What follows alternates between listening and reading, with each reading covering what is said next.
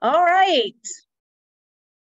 Hello, everyone. Thanks for joining us tonight, whether you are here on Zoom with us or on the Facebook. We are excited to have you. I'm excited. This is our last presentation of 2022, and it's all about self-care. It's taking care of you and yours, self-care for neurodivergent individuals and their caregivers. So we're really excited to have you here.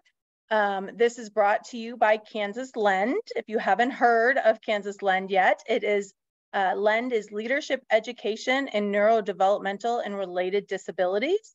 It is an interdisciplinary workforce training program here at the KU Medical Center. So we're excited to bring this one to you. And tonight it is brought to us by the GNO team at KU. GNO is Girls Night Out. And I have to say, I am wearing one of their sweatshirts, so I'm supporting them.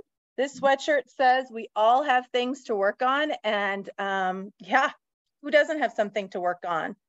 So I am going to now turn it over to Mallorey Beckloff. She is the GNO Program Director. Awesome. Thank you, Stephanie. We are so excited that you're here with us. Thank you for taking the time out of your busy day, busy week to be here and listen to us. I'm Mallorey Beckloff. I'm a social worker, former Lend trainee, and the program coordinator and facilitator for the Girls Night Out GNO program.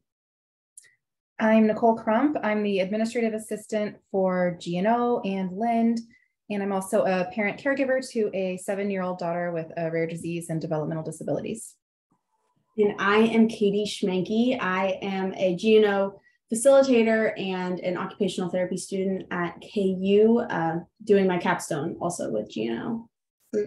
And I don't know if you heard Stephanie say this earlier, but our presentation is titled Taking Care of You and Your Self-Care for Neurodivergent Individuals and Their Caregivers. And we think this is an important topic as we enter this time of year. So before you roll your eyes and say, oh my God, more self-care, that's the last thing I need. I'm tired of being told to take care of myself when I don't have time to do it. I got you. I'm there. I am you. This is not bubble bath and face mask self-care. I want this to be really realistic, accessible, and meaningful self-care that actually fits into your life the way it is. We're not asking you to change what you're doing. And self-care isn't one size fits all. So there are things that I find helpful and that I incorporate that you might find just totally opposite of what fills your cup and gives you energy or protects your energy. So please, throughout this presentation, take everything we're saying with a grain of salt, take what you need, leave what you don't. We hope that you come away with at least a few helpful kernels of things that you can incorporate into your life. And also, please do feel free to jump in and share your perspective throughout our presentation, things that you found that work for you or things that you say, why are you even telling me this? Because we're not experts, and my caregiving journey is probably going to look a lot different than yours. Again, I professionally serve young women with autism and other developmental and intellectual disabilities, but my experience is more feeding tubes and wheelchairs and communication devices and those kinds of things. So again, different perspectives, they're all valuable, and we're just really excited to have you all here tonight. Yes. And yeah, we can't emphasize that enough, that we are not the experts. We want this to be, we are trying to create different ideas and suggestions for everyone watching this to individualize their own self-care plan into their daily life, weekly life. And also just how Nicole mentioned herself and her experience being a caregiver. Katie and I's experience is with supporting neurodiverse adolescents and young adult females and their families through Girls Night Out, which we'll talk more about later on in this presentation. Sorry, I just want to interrupt before you get started on this. If you have any questions, whether you are on Facebook or in Zoom, feel free to put them in the chat or in the comment section on Facebook, and I promise we'll get your question or comment shared. And I do want to share, self-care is so important, but sometimes hard to do, was one of the comments we just got from Facebook. So absolutely. Thank you for sharing that with us. And we definitely encourage you to use the chat feature, share your thoughts with us, and add to anything that we are going to say over the next hour. So sometimes we all need this reminder, and that is that we all have things to work on. You, me, family, friends, your therapist, your dog. Everyone has something to work on. So just remember that as we're going through this.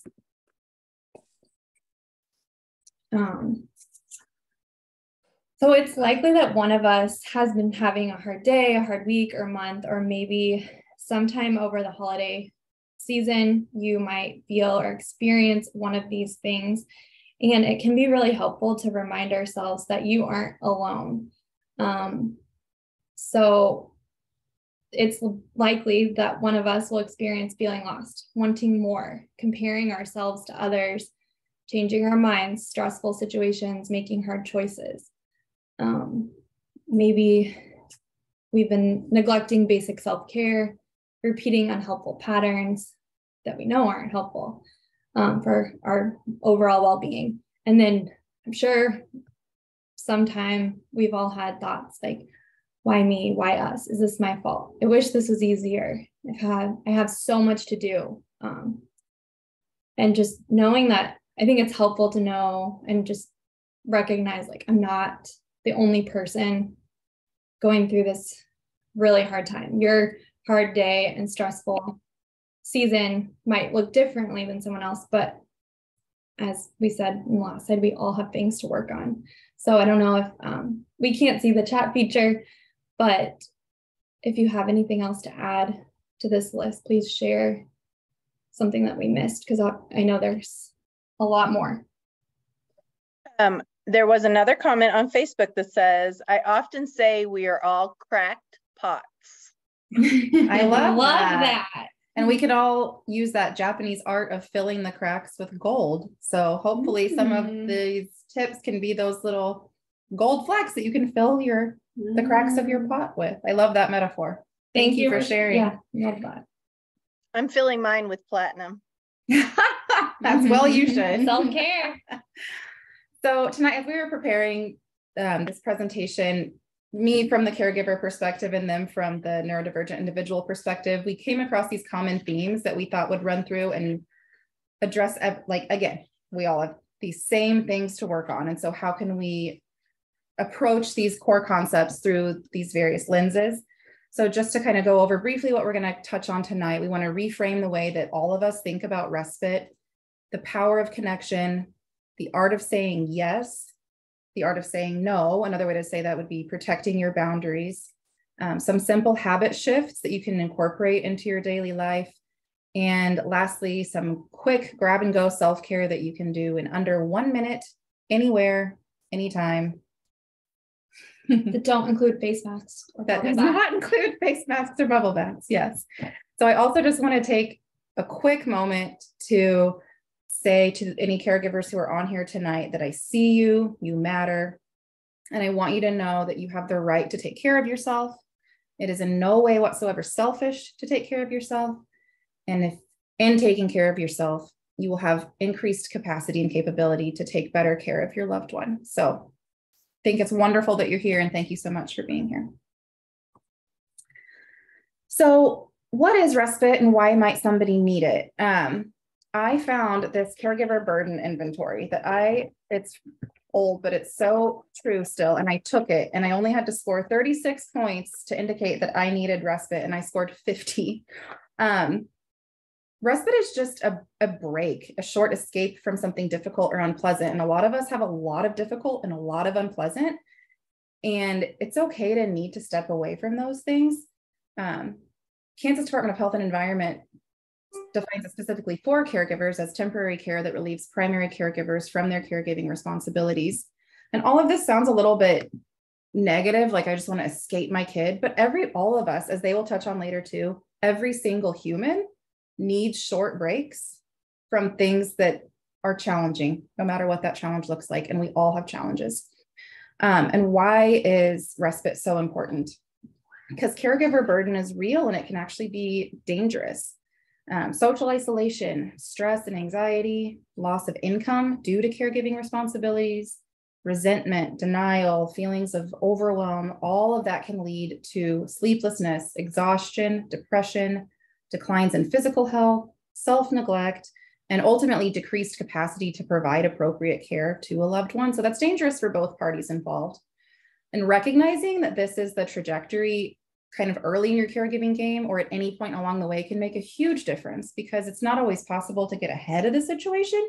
You might already be in full burnout mode, but you can intervene at any time. And that intervention doesn't have to be a full overhaul of what you're doing or introducing a brand new form of self-care to your life that isn't realistic. It can be something really small that fits really seamlessly into what you're doing, and it can totally alter the way you feel in a stressful moment. So when I first kind of was introduced to this world, I heard of respite. I thought that it was like this beach vacation and that I could drop my kid off somewhere and the state would pay for helpers and I could get away with my husband or go on a girls' trip and just be like, bye, responsibilities. I need this break. Thank you. And that is not what it looks like unless you are in some rare unicorn bubble that this is an option for you. And so I think it's really important to be super realistic about a reframe of what respite is and can be for you and your family. It might honestly just be going to the dentist because you haven't had a chance to go in like 2 years.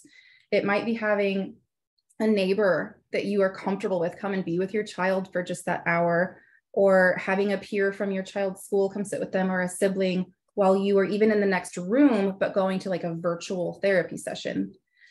Taking the time to do things for yourself that you wouldn't normally do or couldn't normally do, and identifying alternative means of access to get that respite.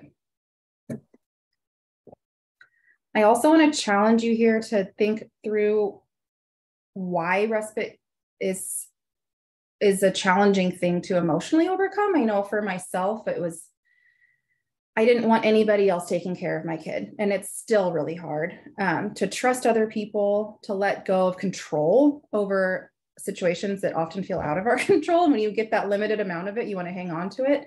But I really encourage you to have those difficult conversations with yourself and your loved ones and reflect on what makes the idea of respite potentially so scary or unappealing, and identify alternative sources of help. And in that vein, when I was looking for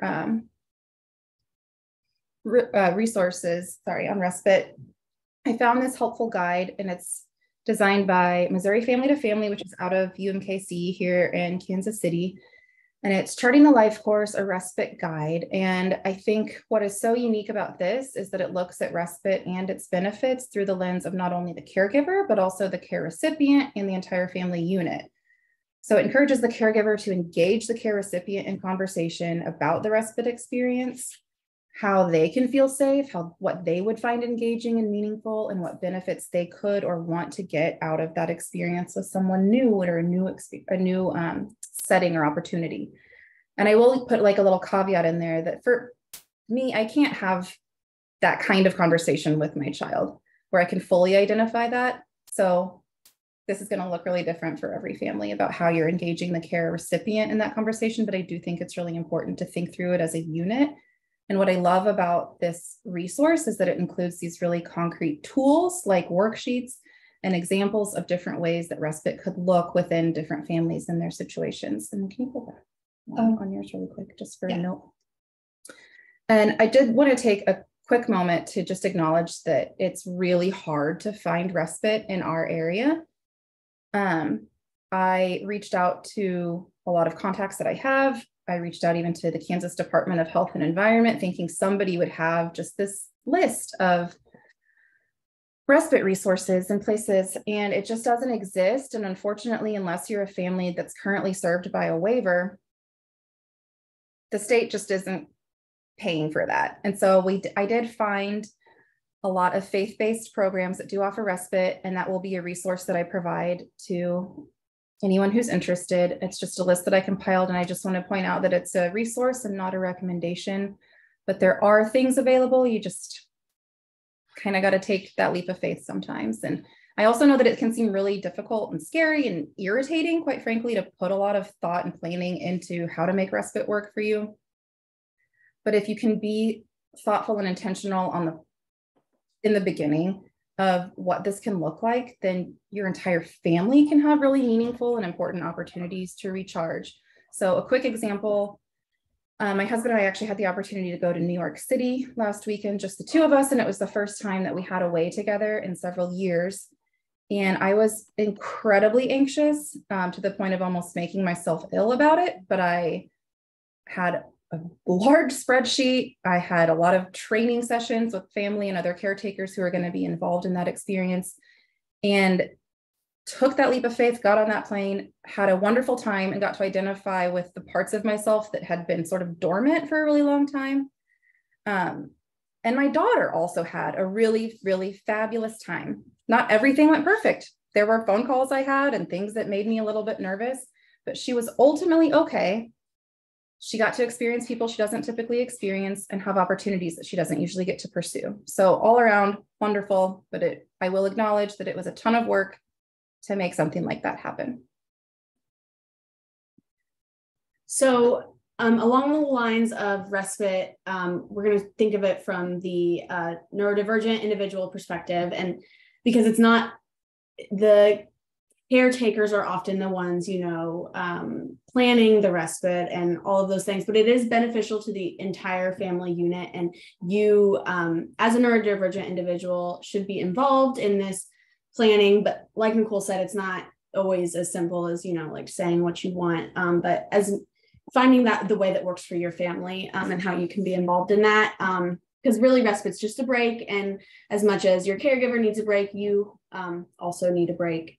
And it can lead to more independence as well, because so frequently, maybe just because it's how it's always been, the caregiver is doing so much, and maybe you want some more independence, and there's a part of your life that you want to try doing on your own.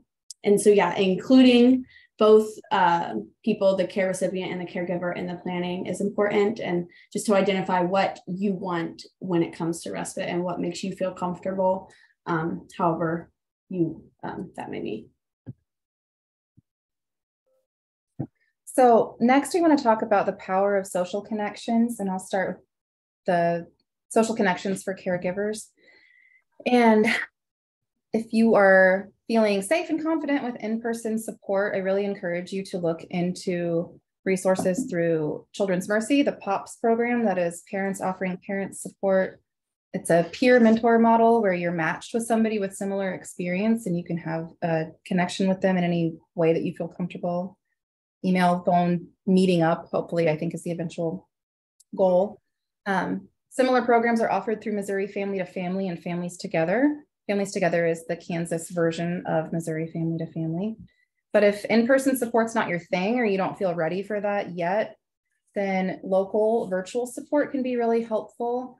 And this is area-specific social media groups or hashtags related generally to disability. So this could look something like Kansas City Special Needs Moms, or Kansas City Autism Dads, or things that are in your area that might be more general, but where you can exchange ideas, find out where things are happening in your community, have important conversations, look for equipment that you might need.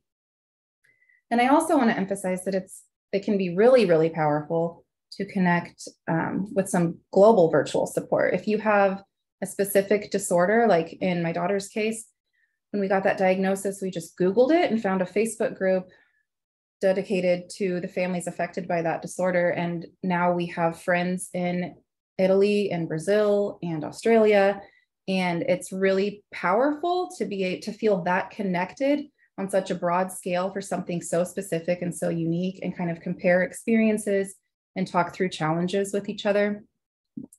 All that being said, I think what I want to emphasize even more than that is to know your limits, and you have permission to turn off the noise of all the disability discourse that may be surrounding you. It can get really overwhelming, and you can kind of get so entrenched in these groups and in this virtual support community that it is just washing over you in a way that doesn't make you comfortable anymore. And it's okay to just disconnect from that for a while. And this can change throughout different phases of your life. So having that self-awareness to understand when something no longer supports you, I think is really important too. And just in full transparency, I am currently in a season where I am completely disconnected from all of this, but there have been phases of my life where it has been the most important and the central thing to making me feel seen and heard and welcome and connected. So along those lines of social connections, we'll talk about it in terms of neurodivergent individuals. And first of all, the mental health benefits, and this is really for anyone, of positive social connections and their association with increased mental health and well-being. But really, it's important to find your people and the people that you feel most comfortable and like you have a community with. So it's frequent that neurodivergent individuals prefer friendships with people that also identify as neurodivergent. And this can, increase confidence and have increased companionship, happiness, self-esteem, and then give you that sense of direction and community. But also it's important to think outside the box, because social in-person, especially social connections, can feel really intimidating, and especially like, oh, I don't have friends. I don't have that friend group. But there's other options in terms of in-person. It doesn't have to be like a friend hangout that's, what you might see on the movies or something, but different opportunities within your community that you can look into. And we have some supports to give you. And then also online is a great option, and can really be a more like a preferred option for a lot of people.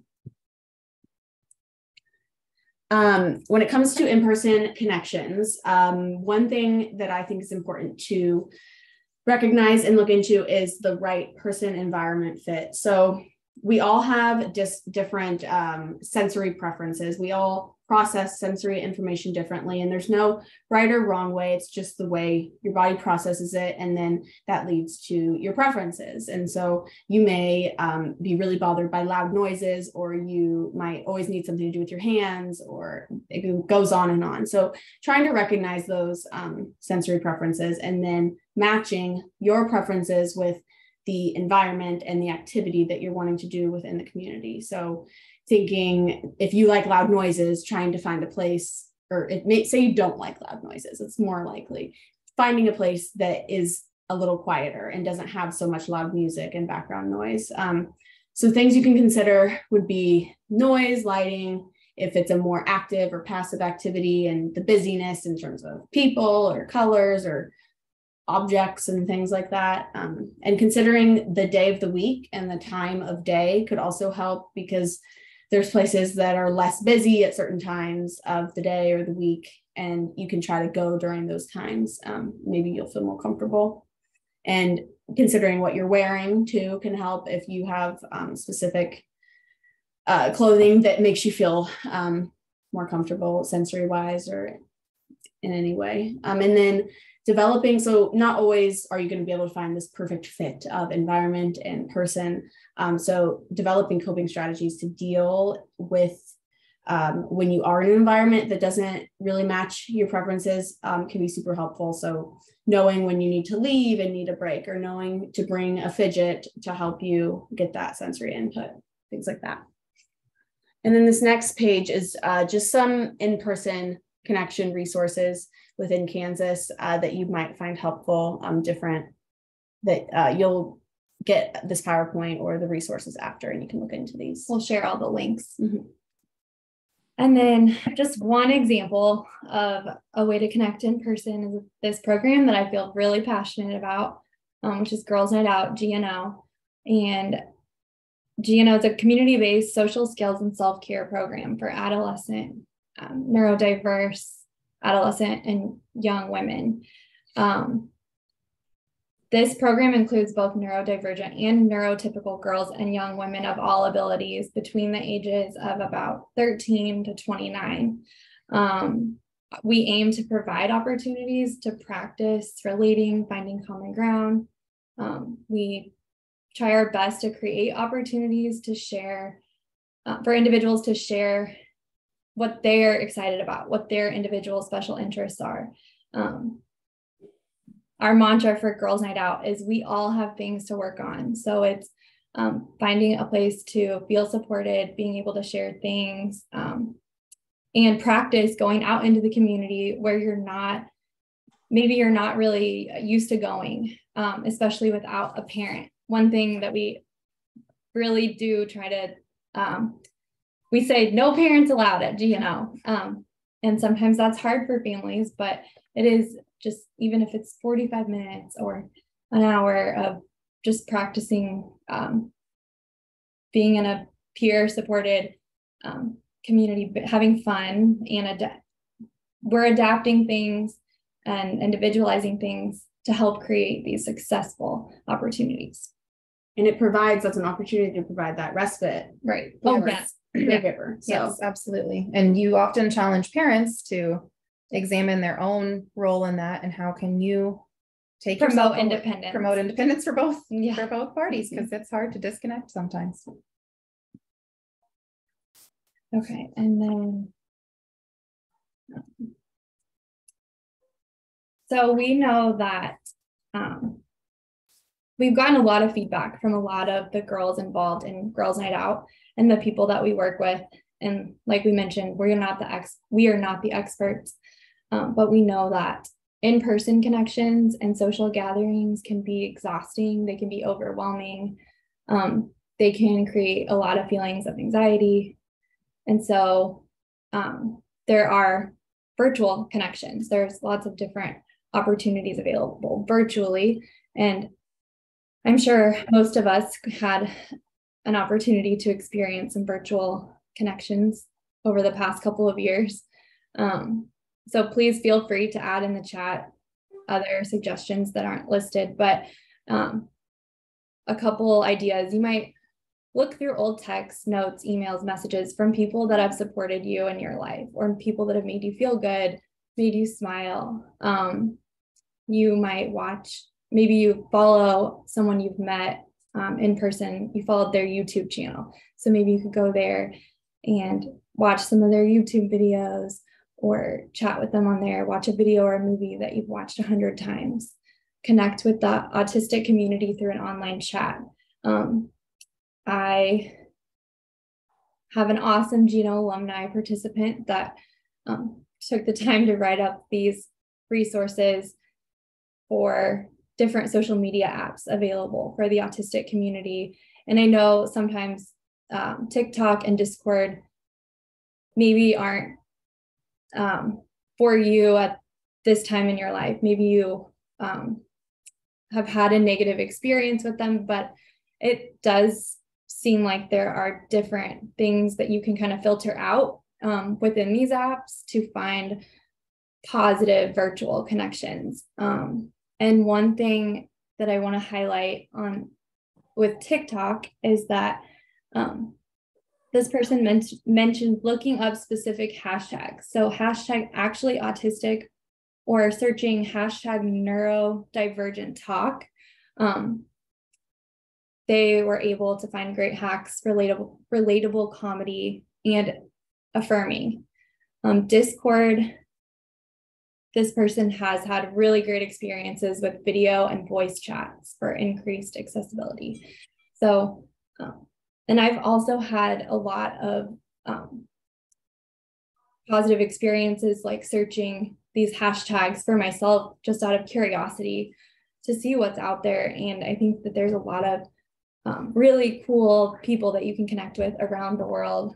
I recently had a parent reach out from the Netherlands about, they came across GNO's Instagram page, and they were like, wow, I wish that this kind of program was here for my daughter. And so just being able to find different blogs, podcasts, things like that. So moving on to this next sort of thread that runs through this is the art of saying yes. And what I want to encourage caregivers to do is to just say yes. When people offer to help, it can be an instinct to say no, or to say that you don't need me. Oh, I'm good, I'm fine. Thanks for asking, but I'm fine. I get that. I've done it many times. And that can be because of a lot of reasons. Maybe you have this urge to be protective toward the person that you're caring for. You have guilt about imposing on others, a lack of trust. You just want things to stay private. Any number of reasons for why that may be. But the best thing you can do to move past those roadblocks is to just say yes when help is offered.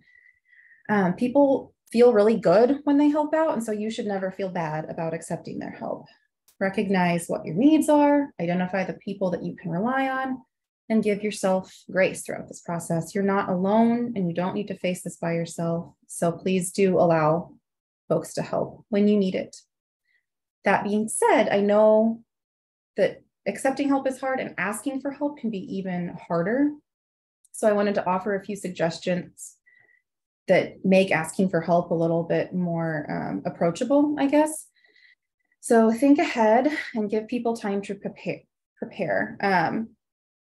Not everybody can just drop what they're doing and help you in the exact way that you want help when you need it.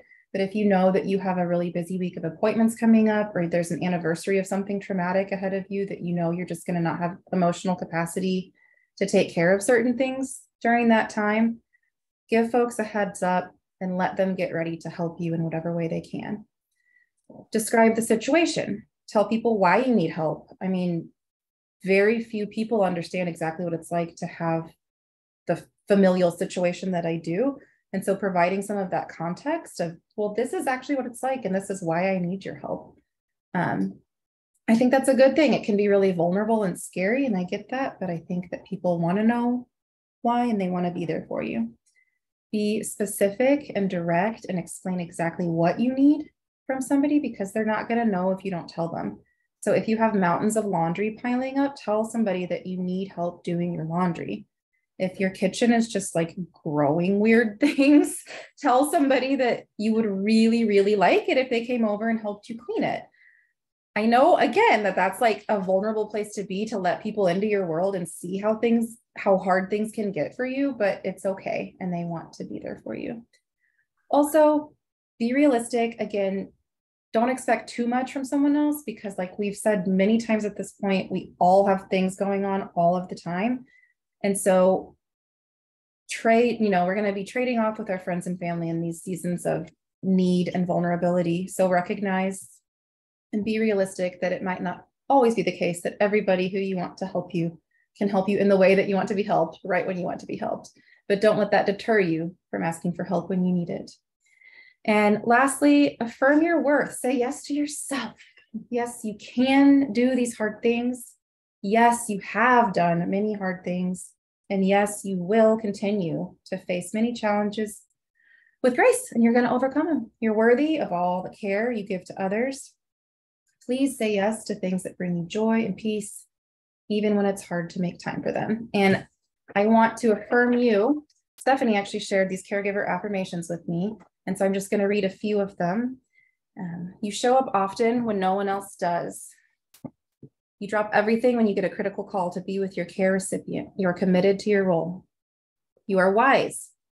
You research and work diligently to understand all the options your care recipient has to live their best life. You are relentless.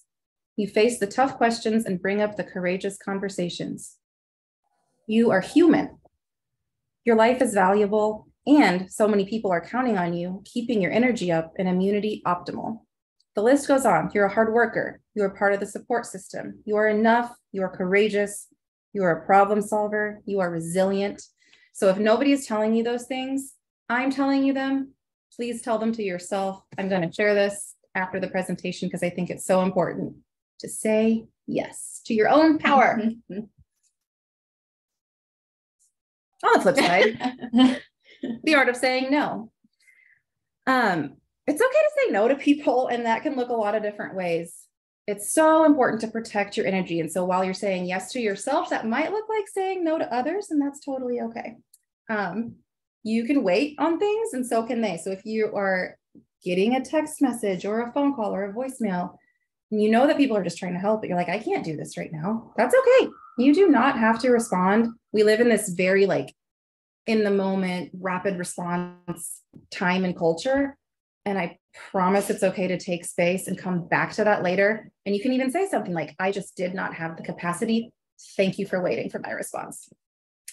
You also don't have to go to in-person things that don't fill your cup. You don't have to go to a get-together or a party or any kind of social gathering, even if it's been on your calendar for a long time, even if you desperately wanted to go, for months, but then in that moment, you just cannot do it, you should not feel guilty or feel any obligation to do those things. Likewise, a PTA group, a support group, an advisory council, anything that you feel like maybe you should be doing because of your caregiver role or your relationship to the disability community, you really don't have to do.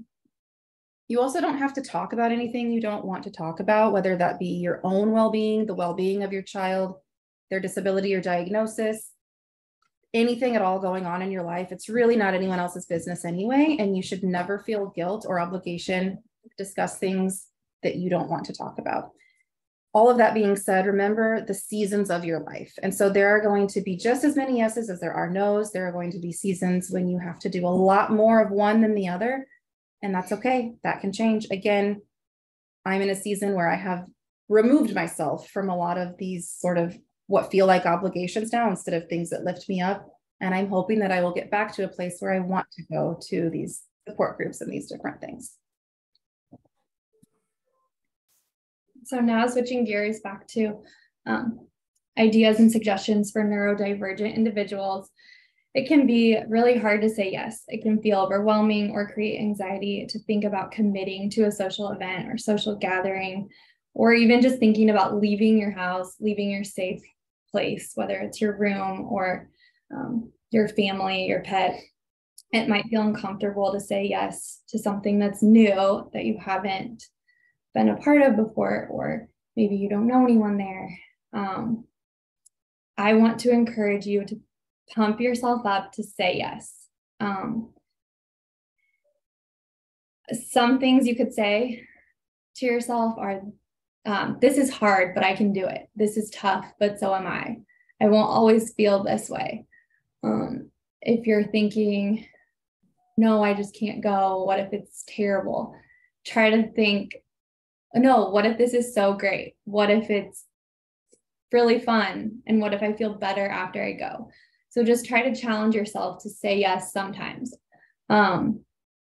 There's different ways to say yes. Sometimes just thinking of how this can work within your own self-care plan and like within your own boundaries.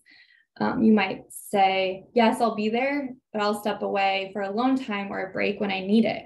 Letting people know your needs and, again, what will help you feel successful and be successful where you're at and where you're going, what you're doing. You might say, yes, but I'm not ready to greet anyone with more than a wave or a smile.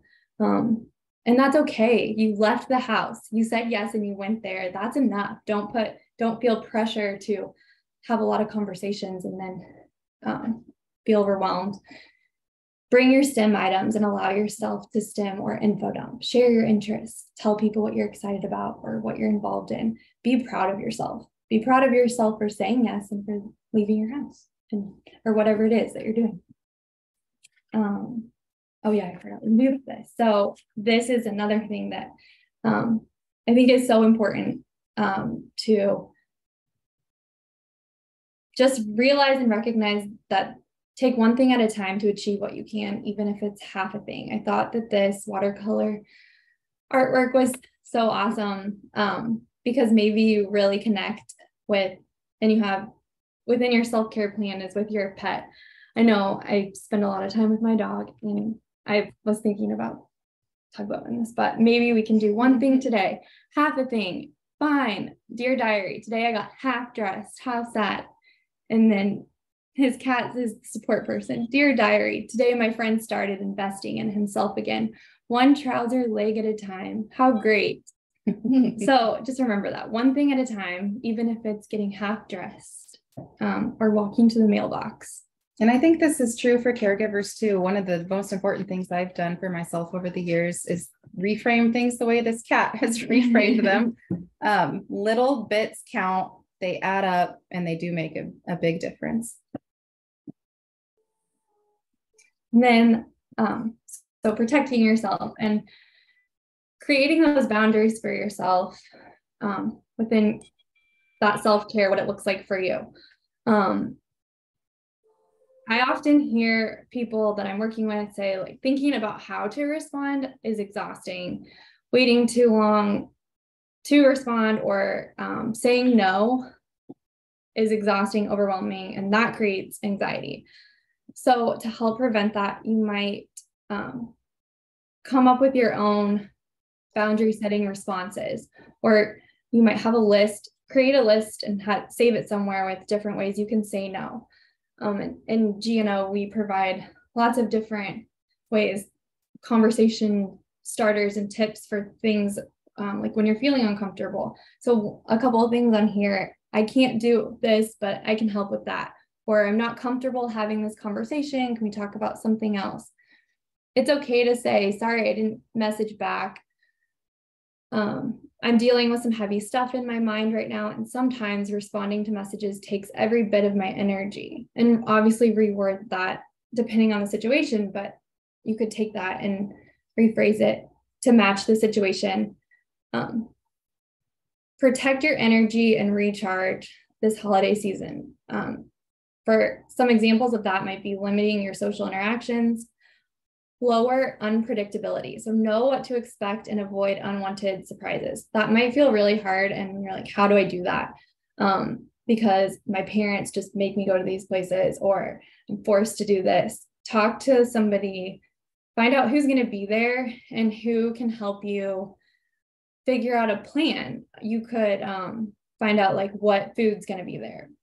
Can I bring a bag of my fidget items to use? Is there a place where I can take a break? Can I get a visual schedule of what the day or night's going to look like?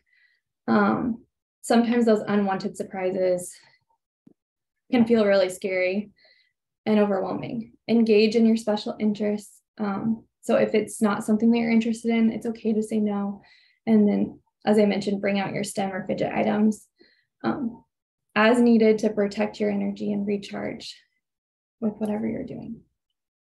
And I also want to say that we all agree that it's okay to just say no. Right. You don't have to have a reason, but sometimes, like even from our own personal experience, just saying no is hard. So this is a way to, without feeling like Absolutely. you have to justify your response, make it feel easier until you can get to a point where you feel comfortable just saying no. So yeah. So moving on to some simple habit shifts. This is information that we think is helpful for anyone in order to just add little things, little shifts into your life to increase your self-care.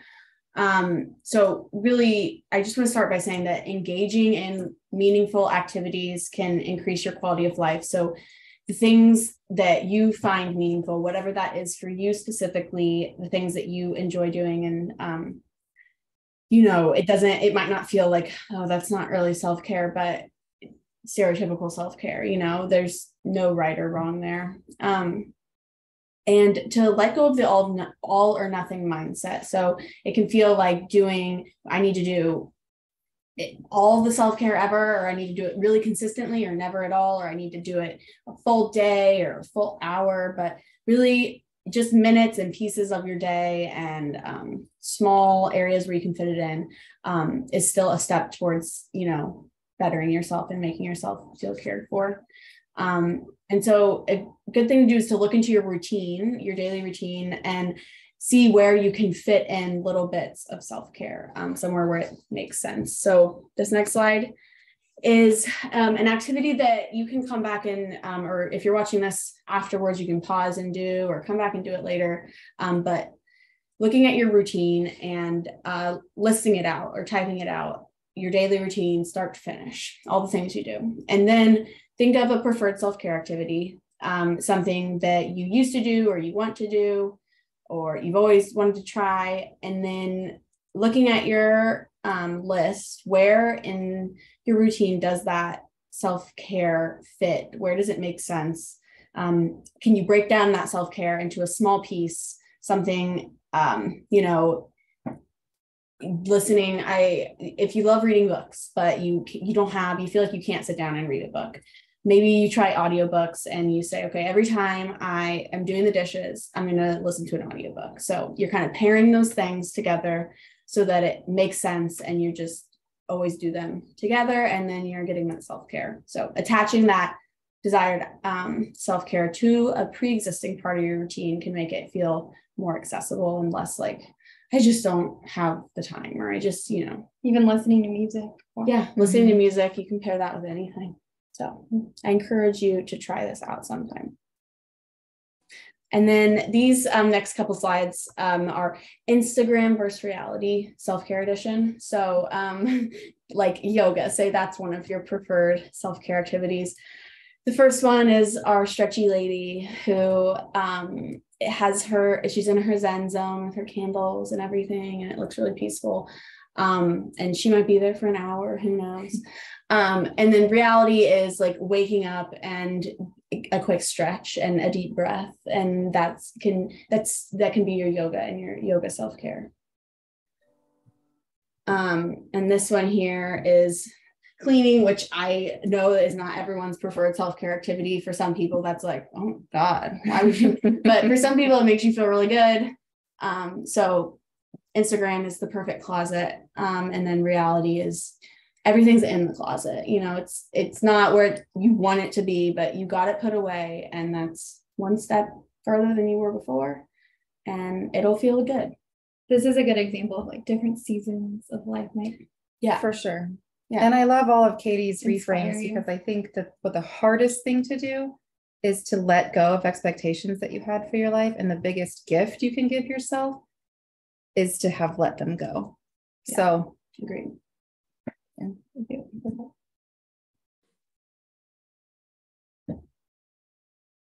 Oh, this is for, I think the pictures can be for caregivers. This is for me.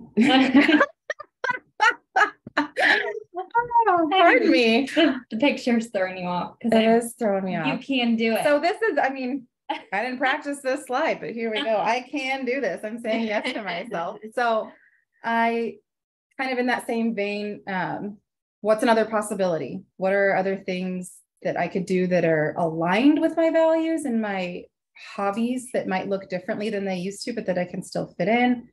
I love this. What would the people who care about me say? I am so guilty of not taking my own advice. I can tell everybody else how to take care of themselves and I can mother the world, but I don't do that very well for myself often. And so really trying to look in the mirror metaphorically and say, well, what's someone else tell me to do? How can I do that?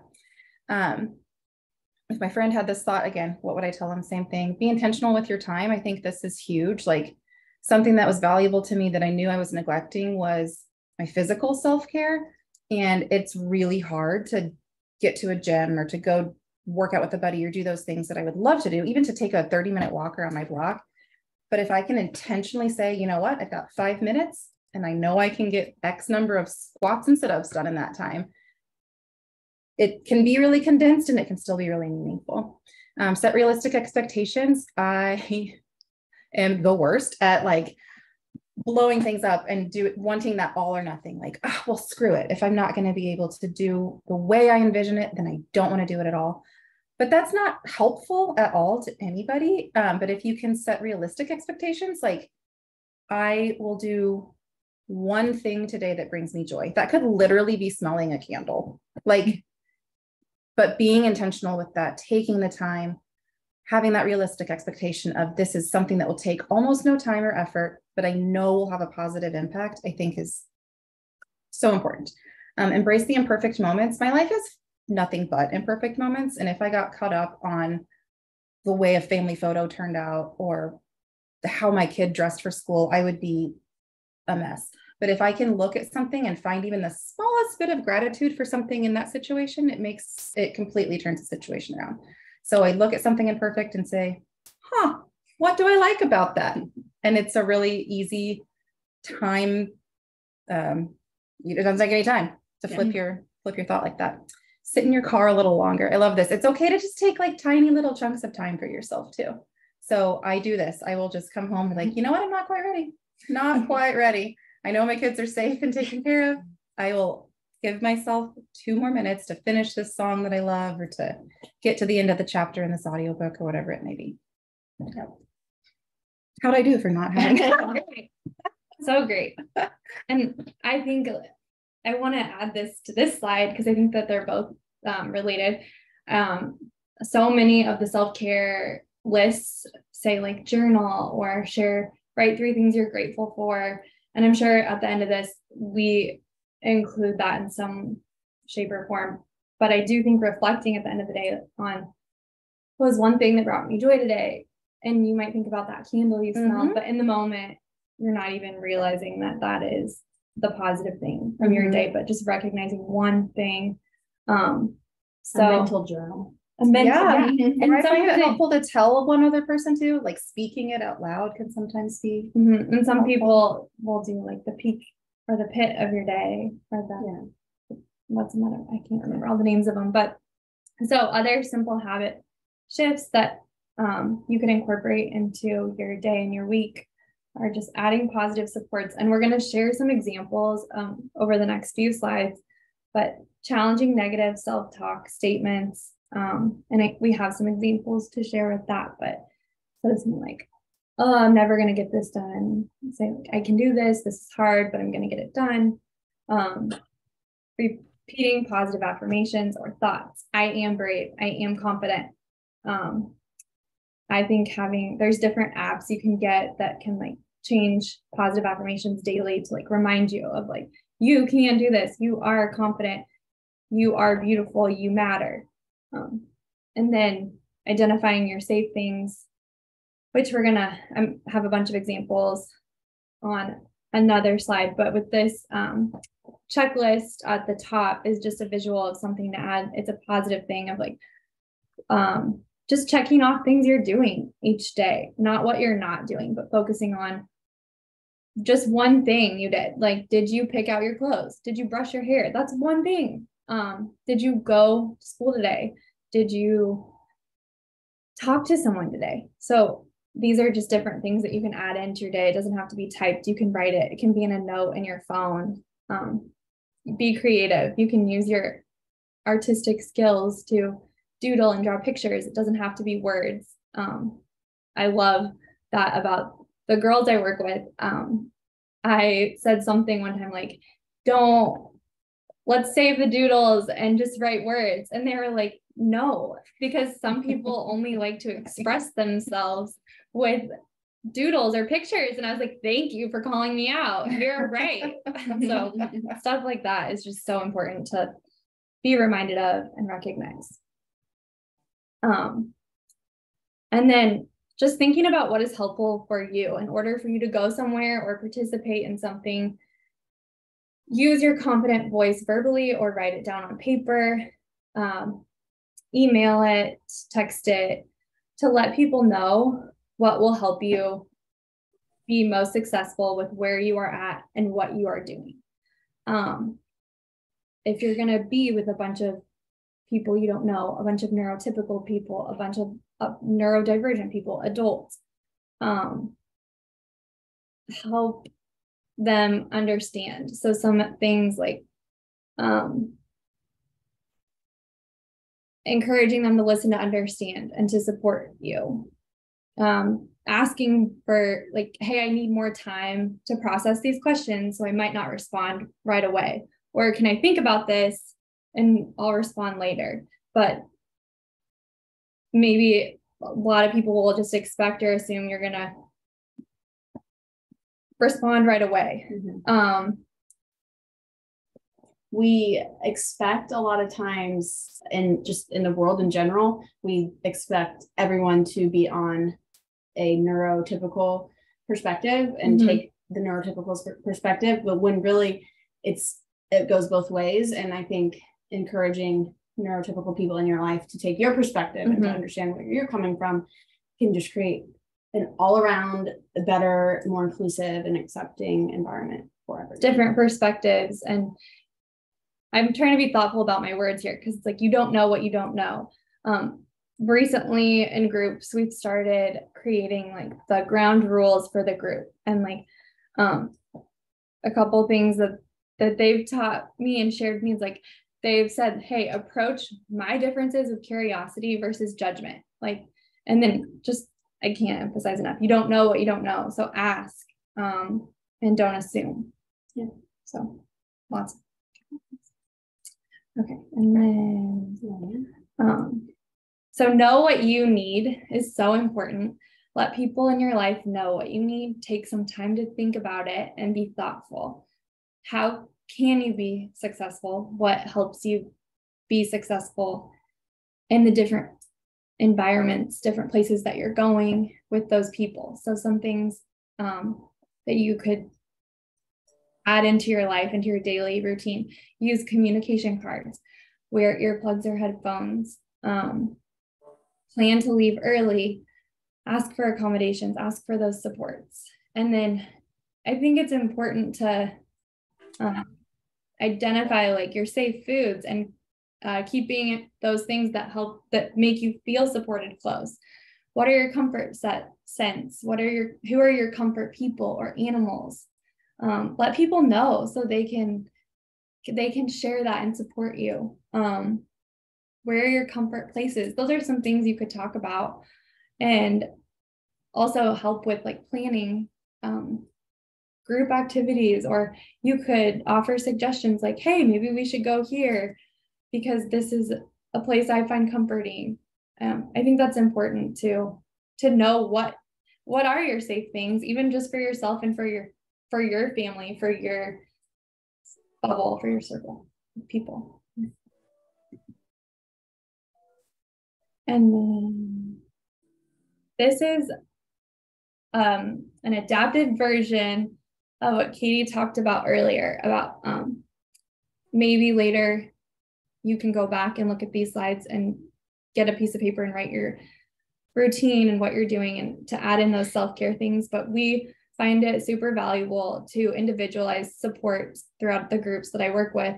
And there's a ton of research that does support maintaining your routines is helpful for your own self-care and well-being. So thinking about what do you do in the morning, what do you do in the evening, and having that visual just to look at and help you remember one thing, even if it's just put it on your mirror, put it on your door next to your bed. But even if it's just remembering to change your underwear, it's doing one thing for yourself. Like putting on lotion. That's something that a lot of people might forget. So you could create these different things. Be creative. You can draw them, make them on the computer, make a note in your phone, but just having that somewhere where you go every day to see it is helpful. And then I feel like I've been talking a lot. So I catch myself apologizing for so many things. And if you really think about what you apologize for throughout the day, you don't need to be sorry. Stop apologizing. Instead of saying, I'm sorry I'm late, I'm sorry I always mess up, say, thank you for waiting for me. Thank you for being patient. Instead of saying, I'm sorry for talking about my problems so often, say, thank you for listening to me.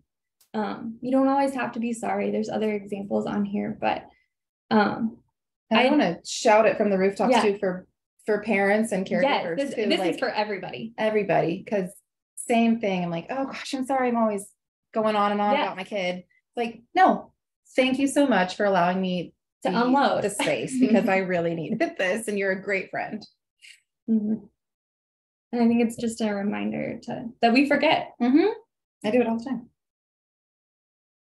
So we're nearing the end of our presentation, and we did our best to kind of give you some tools and resources that are quick and easy, practical, reasonable, that you find efficient, that you can actually incorporate into your lives for self-care. These are some actual exercises that I wanted to share with you too. And I also have a handout that includes these 4, as well as a few more that I just love to have in my personal toolbox, because I find myself in times of very heightened anxiety or stress or emotional turmoil. And when I recognize those moments and I don't feel like I have a tool to grasp onto, I feel really untethered and really unsafe, emotionally unsafe. And then that can sometimes translate into feeling like I'm not providing the best quality of care for my child. And so I think that these are powerful tools. I hope that you find them useful. But again, please just take what you need, and I would love your feedback on these too. So I'll just share them quickly with you. One that I learned from a psychologist that I saw both at St. Louis Children's Hospital from that perspective, and then ended up working with professionally, is gratitude for the hands. Look at your hands. Just take a moment to look at them. What have they done for you today?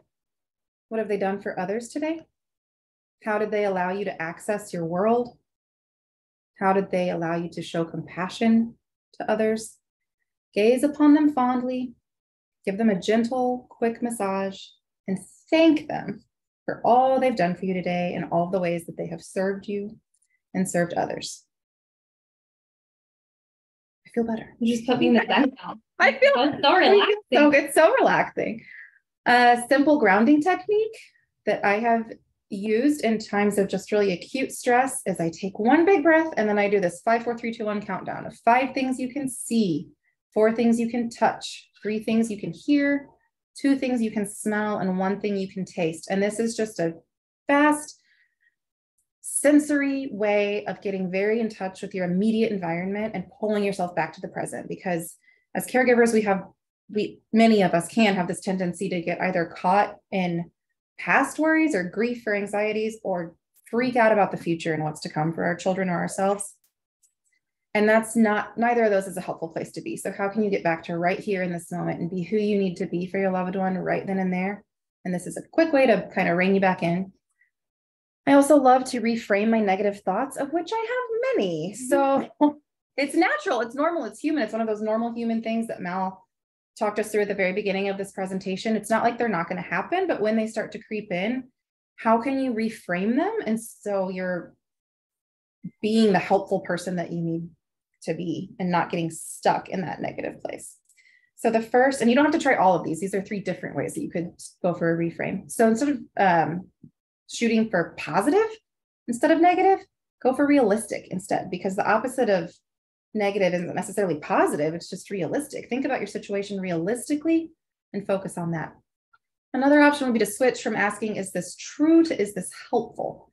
So we don't want to think of our thoughts as either true or false, but maybe helpful or not helpful, trying to be more utilitarian in our approach. Like, if I am trapped in this negative spiral of thought and I'm having this same intrusive bad thought over and over and over again, is that doing anything good for anybody? Nope. Doesn't mean that it's okay that it went there, but I can send it on its way and realize that it's not helpful right now. It might also not be true. Start fact checking yourself. What proof do you have for that negative thought? There really might not be any. You might just be operating on anxiety and stress and overwhelm and emotion. And so really starting to reanalyze, like, do I even have proof for this in the first place? And the last one I'm going to let Katie share, because she brought this to us actually, and I love it. Yeah, so 5-finger breathing, if you haven't heard of it before, it's a breathing exercise. And as we know, breathing is one of those things that we all do every day. But it's one of the simple things that can be so effective in really bringing you back and letting you take a moment. So you just hold out one hand and separate your fingers. And then as you will trace every finger of your hand, and on the ups, you'll take a deep inhale. Stephanie, and then let me see you do it. on the downs, you'll exhale. And so you just continue as you go through each finger and see if you feel better. And maybe it doesn't do anything, but you tried. You tried something new today. Woohoo. Thank you, Katie. I love it. Thank you. Okay. And there might be something on the slide might work for you, or you might look at it and say, nope, nothing's going to work for me on this slide. But I encourage you to just try. You don't know what you don't know. And instead of thinking that won't work, try thinking, okay, what if this does work? And what if it does help? So just a few ideas. Instead of to do, I know a lot of people probably make to-do lists, things they need to get done. That can be overwhelming. So replace that with today I. So today I reserved some alone time. Today I took a break from social media. Today I walked outside. And that was one that we all talked about. Like, Katie walked outside today. It was big. I mean, the trash can. But sometimes, like, this season of life can be really, there can be a lot of lows, and you can feel down a lot, no matter whatever's going on. Okay, and then this one, write down 3 reasons why you are amazing. Stick them on your bathroom mirror or near your bed. Oh yeah, that's just one. So write down those things. Like, think about why you are amazing, because you are. And then if you look back at that when you're like down or having a rough day, like, yes, you're right, I'm this and this. Sometimes it's just a helpful reminder because it's difficult to remind yourself on your own. Stretch your body. Just sometimes, like if you're feeling frazzled or irritable, just stretch shake it up, stand up, take the stairs. Declutter a space or rearrange your room. I got some awesome tips and tricks that some of the girls in my group last night were sharing that they do. So I thought this was a great idea. They said sometimes they just feel like moving some pictures or posters on their wall to a new place or taking them down for that time in their life is helpful and just refreshing. Find a song that makes you feel like a bright, sparkly rainbow. Listen to your favorite song when you need it, or put your favorite song on repeat. Sometimes that song can just lift you up and put you in that mood. Make you, I know Mel's favorite right now. Feel a little jazzed. Hi, it's me. Who likes, I don't know if anyone likes Taylor Swift, not the same. And then we did listen to that before this. That pumped us up. And then social media specific. I know for a lot of young individuals, adolescents, young women, sometimes social media can be a lot, but just know that it's okay to block people who make you feel unhappy or uncomfortable. Unfollow accounts that have a negative impact on your mind and your body, your overall mental health. Turn off notifications as needed, unplug when you need to, and mute accounts if you need a break. You can do all those things in your settings or delete an app. Lots of new features to help with those things.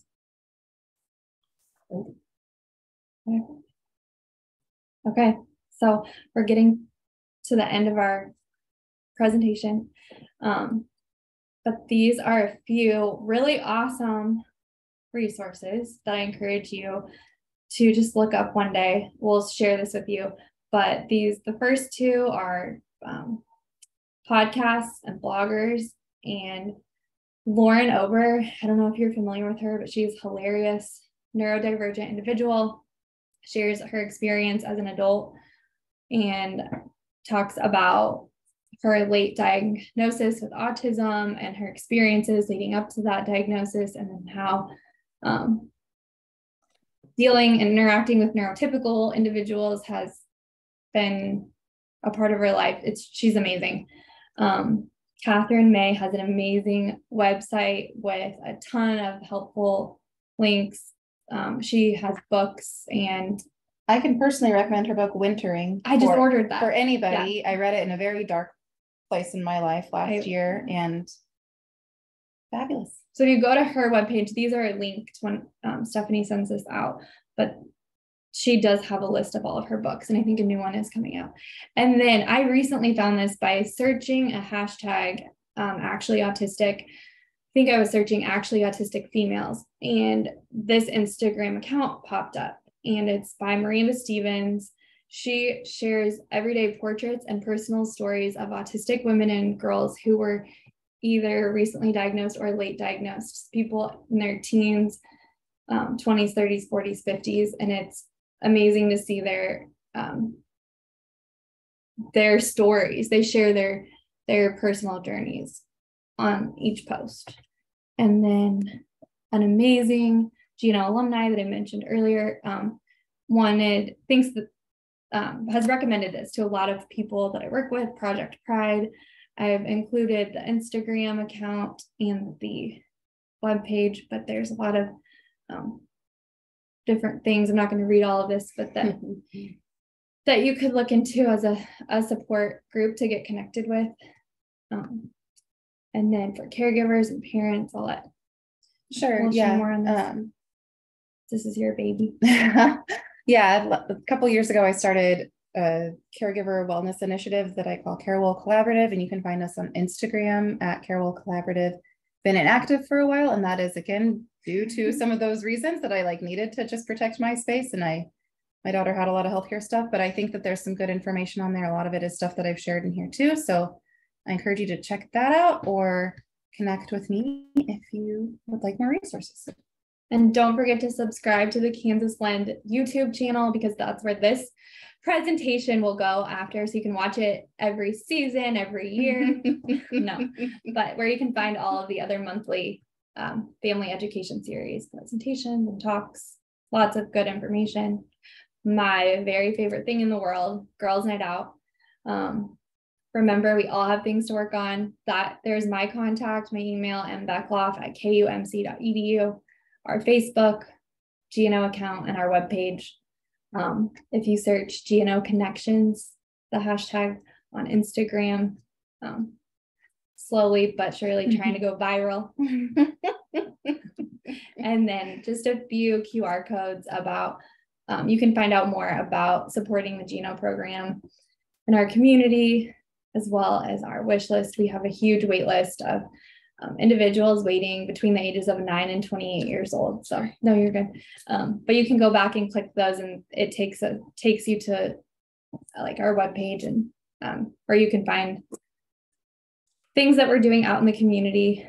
And then, yeah, let's Burn some references. And we have a ton of handouts that we've sent to Stephanie later than when we missed the deadline of when we were supposed to send them. So you all should get those soon. And we can share our emails in the chat if you guys have any follow-up questions or want us to expand on anything, or share.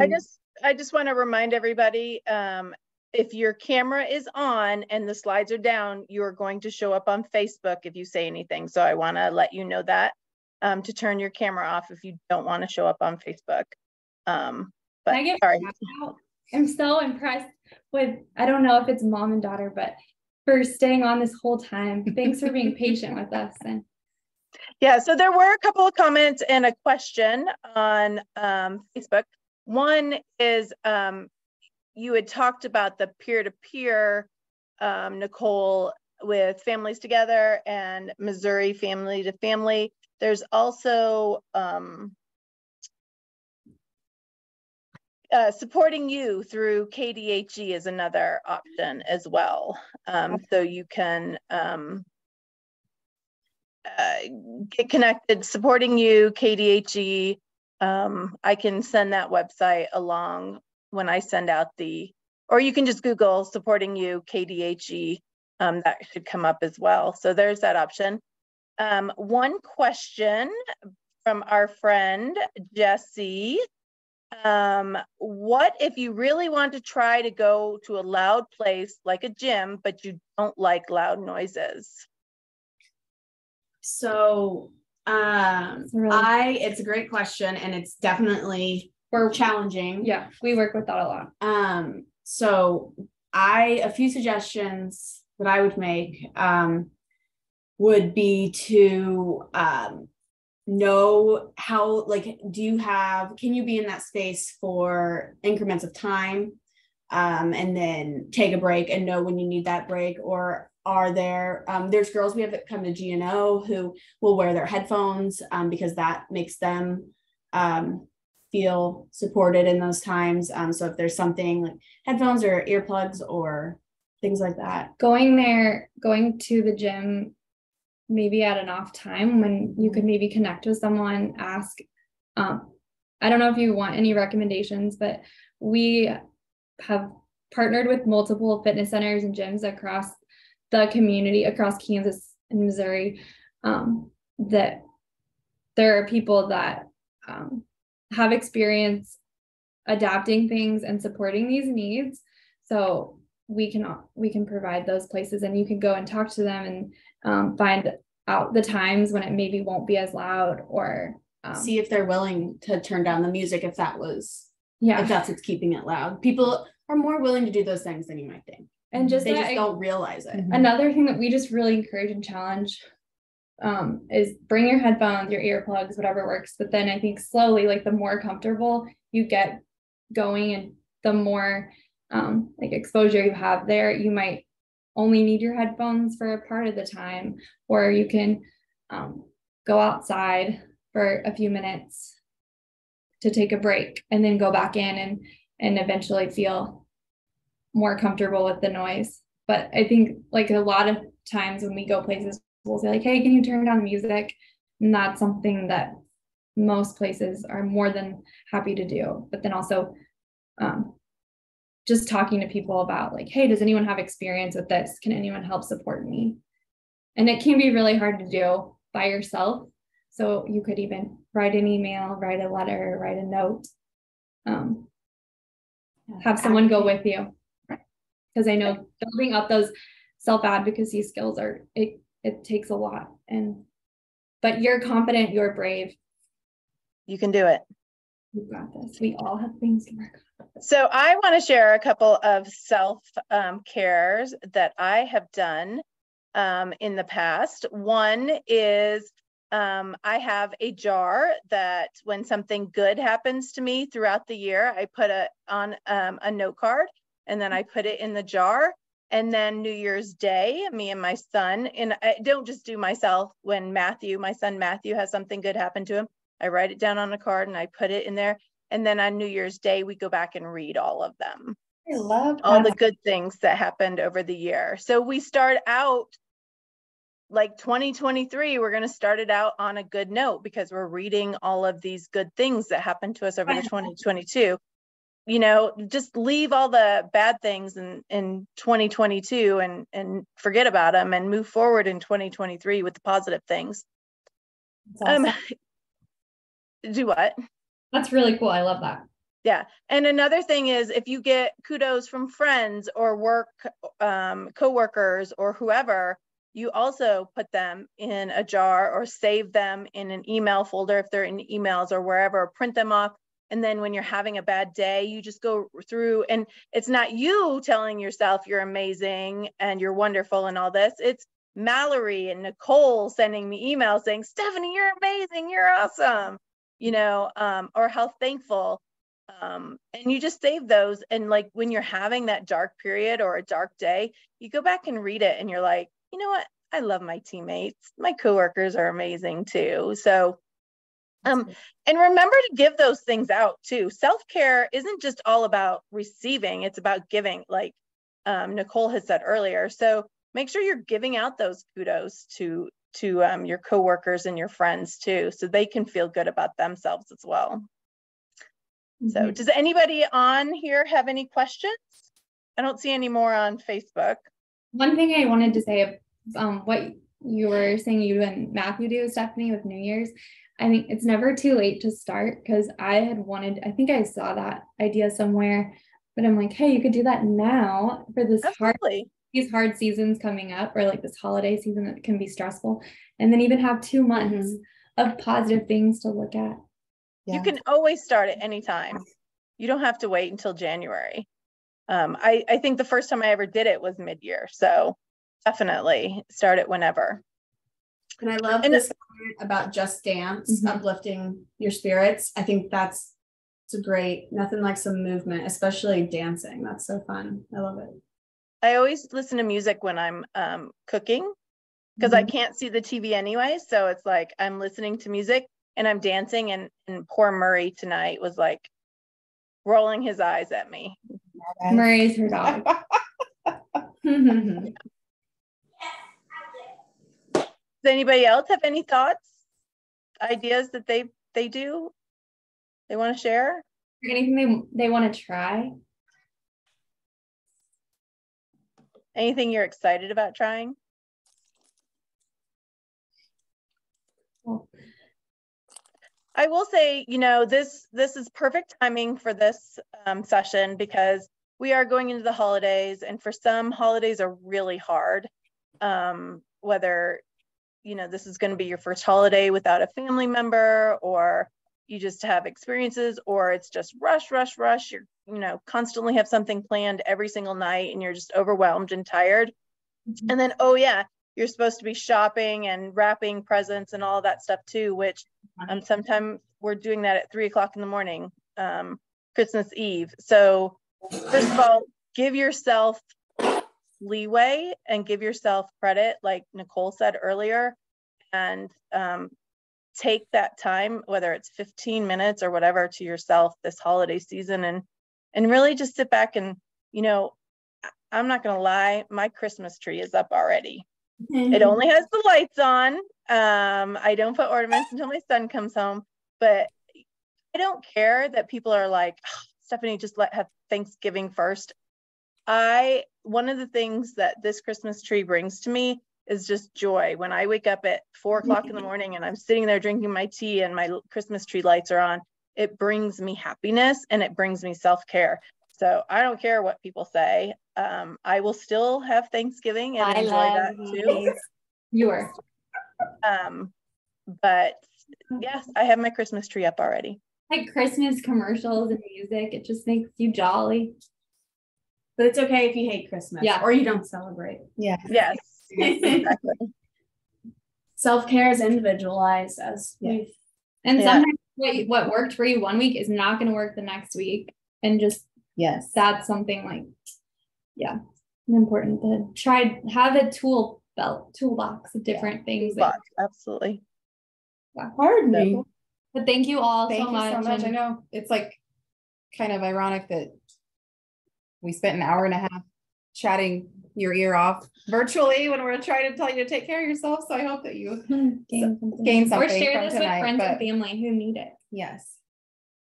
Thank you. Thank you, Emma. And you too. SG. Yes. And we're next year, we've got some great new topics coming. So be watching for those and have a great night. Enjoy the rest of your year. Enjoy any of your holidays, whichever you celebrate. So thank you all. Have a great evening. Take care of yourself this season. I know. Bye, Becky. Bye. Did you know Becky or Emma? No, I can't.